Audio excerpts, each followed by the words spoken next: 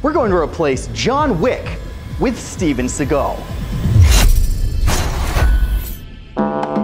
There's no better way to explain Steven Seagal than to just show you Steven Seagal. In the 90s, he starred in a bunch of forgettable action movies and quickly gained a reputation. Not for being a good actor, but for being a terrible human being. Screw that guy. I don't hate many people, but that guy I hate. That's that's a strong feeling. Good call. So you want him in John Wick too, as well.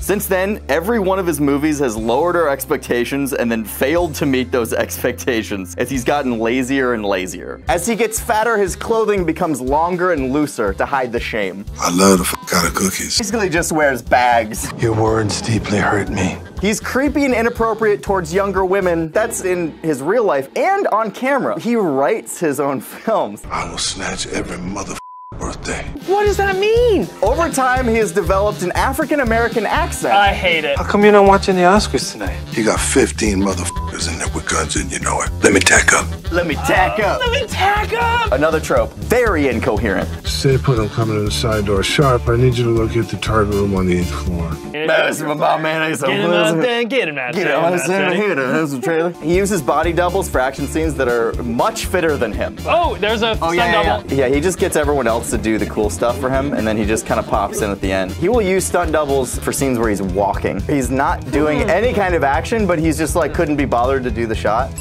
He's a huge narcissist and pathological liar. He exaggerates his accomplishments in interviews, and this kind of goes back to the stuntman thing, right? Does he hit them? I feel like he hits them. You can stack punches. You can sell punches without actually making physical contact. He doesn't. He actually just hits them as hard as he can. And stuntmen don't want to work with him. That's a negative. So here's an action scene. Seagal claims to be an Aikido master, but I would call that more of a silly slap. Okay, so I'm gonna skip the Putin stuff. So he lazily handles firearms on screen. Look at this switch. Oh man, yeah. Look at this lazy, sloppy gun handling. He's barely looking at where he's shooting, ever. Just like blindly firing into a crowd sometimes. So now he has a knife, and he's waving it like it's a sword. I do. Look at this. I used to do that when I was 8. Another thing, he doesn't like to stand up. This is called Sniper Special Ops. Yep. No colon. Steven Seagal found a way to be seated for pretty much all of the movie. I'm right where I'm supposed to be. Look at him just fighting, sitting down. What is this? Crouching tiger, sitting dragon. Now, when he does sometimes get out of his seat, he has a run. And it is a very, very strange run.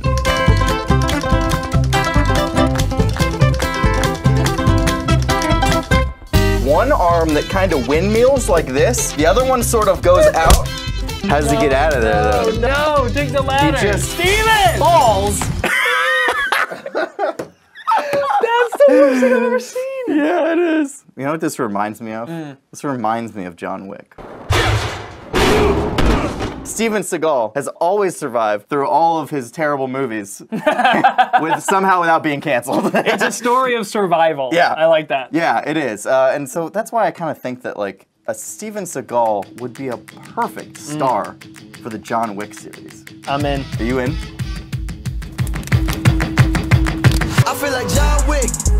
I turn the club to a mosh pit. Once this thing's created, we're gonna let the audience decide. You know, we're gonna let the people decide. Yeah. Does this need Keanu, or is it a Keanu-free franchise? The government can't keep us locked down, cause I'm too locked in. I had it all, man. Fast cars, best friends, extremely young women. But them dick-skinned honkies took the one thing that mattered most. My chair. It's not what you did, son. It's who you did it to. The greatest assassin to ever live. I'm a professional killer. Handsome, wise, and articulate. Once Abnormal's confirmed to be in there, you can take him out, but wait for my word. He's also really good at guitar, and he did it all sitting down. Old habits die hard. They gonna have to pay for what they done. Have you returned to the fold? My brother, if I get back in, I need resources. Let me tack up. Wait, is he standing? No, I'm running. You run, you die. You gotta tell me straight so I can know who's coming for us. Our pleasure, sir. It's like a monkey trying to fuck a football now, really. What have you done? We've just succeeded in burning these bitches to the ground. You, working again? Yeah, I'm thinking I'm black.